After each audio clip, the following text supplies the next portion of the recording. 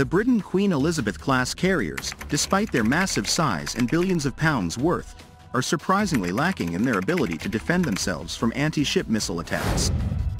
These mighty ships, weighing 65,000 tons and accommodating over 1,500 crew members, are only equipped with 3 Mark 15 Phalanx close-in weapon systems and 4 30mm automated small caliber guns. The installation of defensive missiles has actually been carried out by the Royal Navy on their aircraft carriers in the past. So, why isn't this done nowadays?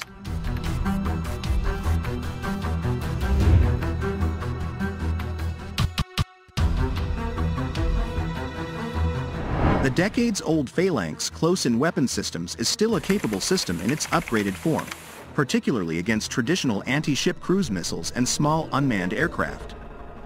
It can also engage smaller surface threats. However, it has a limited magazine depth and reach, making it unsuitable for defending carriers against higher-end supersonic and stealthy cruise missiles that are now proliferating around the world.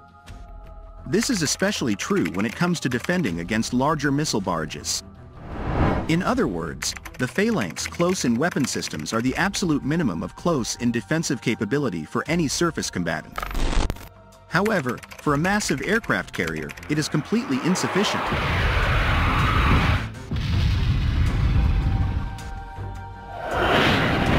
For comparison, America's Nimitz-class supercarriers have 3 Phalanx systems, 2 rolling airframe missile launchers, and 2 evolved Sea Sparrow missile launchers.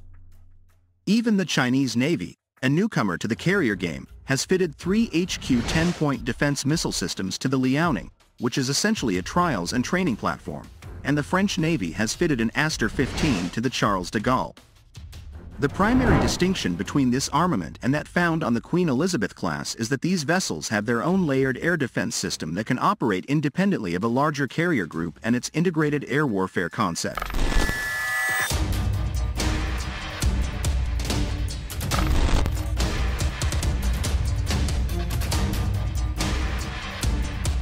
Like the Queen Elizabeth class, all American flat-tops carry fighter aircraft capable of flying out and intercepting threats from a distance. The issue here is that these aircraft have limited air-to-air missile carrying capabilities, and hard-to-detect sea-skimming missiles can sneak by at high speeds. Furthermore, keeping patrols airborne at all times is unrealistic and possibly ineffective, especially if the potential vector of attack is unknown. In most cases, a pair of jets would be on full alert, but by the time they reach the air, they may be unable to make a significant impact on an anti-ship missile barrage.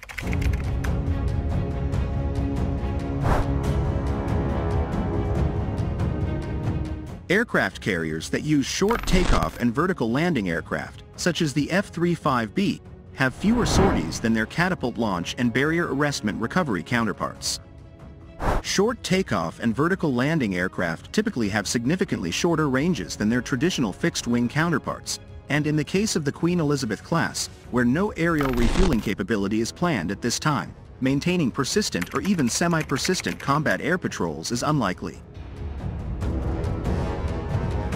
There will always be Type 45 destroyers deployed to protect the Queen Elizabeth class.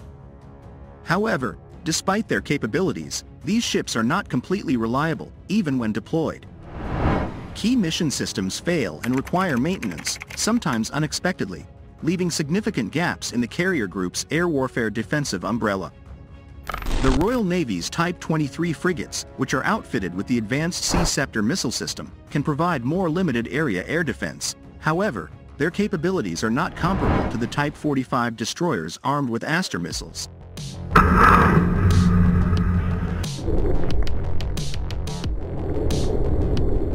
Not to mention the Royal Navy's difficulty deploying ships, particularly the Type 45 destroyers.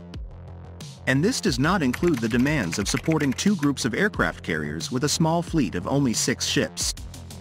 Regardless of how many top-tier air defense picket ships can be assigned to a single carrier group, it's critical to understand that the enemy is unlikely to fire a single missile, let alone a handful, at the same time. A future anti-ship missile attack in a medium to high-threat combat environment would be multi-layered, utilizing multiple anti-ship systems at the same time, as well as possibly anti-ship ballistic missiles.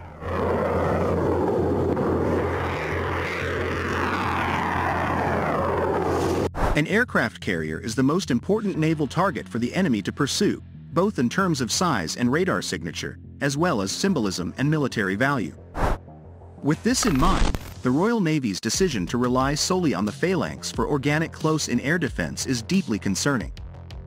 At the very least, rolling airframe missile launchers should be added to the Queen Elizabeth class's onboard arsenal, along with an advanced electronic warfare suite if one is not already planned.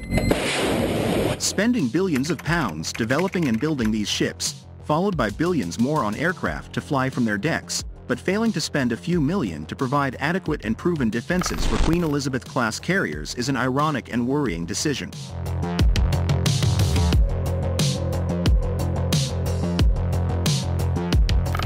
The biggest question is, should the Queen Elizabeth-class be equipped with defensive missiles such as Sea Scepter?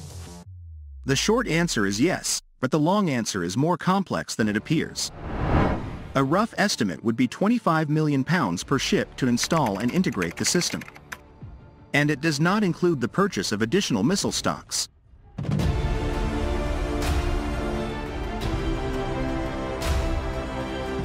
The Queen Elizabeth class were designed to maximize the flight deck and hangar space available for aircraft, and there is no internal space earmarked for missile silos. Fitting defensive missiles such as Sea Scepter would probably involve adding the silos, one each side on the edge of the flight deck. Missiles designed to respond in seconds to defend against supersonic threats must be largely automated, so the system must include a strong identification friend or foe system to ensure that the carrier's own aircraft are not engaged. Flight paths around the carrier must be designed to avoid missile arcs.